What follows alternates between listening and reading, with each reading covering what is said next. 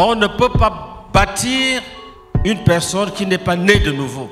We cannot build up someone who is not born again. On est de nouveau étant disciple. We are born again being a disciple. On bâtit les disciples. We build disciples. On ne bâtit pas les païens. We don't build up pagans. On bâtit les disciples. We build disciples. Quelqu'un qui discute, on lui dit tu vis dans le concubinage. Il raisonne. On ne peut pas le bâtir. Son seul message, c'est laisse le concubinage. Laisse le concubinage. On ne peut pas avancer. On ne doit même pas avancer. Someone who is cohabiting and who is arguing that he does not want to live that life, you cannot build up that person. The only message for that person should be leave concubinage. Leave concubinage. On ne doit pas lui dire nous allons t'enseigner comment on médite la parole de Dieu. You cannot tell him we are going to teach you how we meditate on the word of God.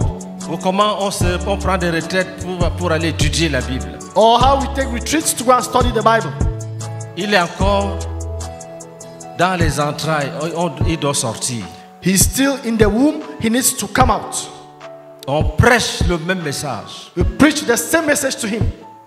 Donne ta vie à Jésus. Give your life to Jesus. Même pendant 10 ans. Even if it takes 10 years. Le jour où tu donnes la vie à Jésus, the day on which you give your life to Jesus, tu es un enfant de Dieu. You are a child of God. Et on peut te bâtir. From then, you can be built up. Suivez les vérités fondamentales sur la RTVC, la chaîne de la Bible.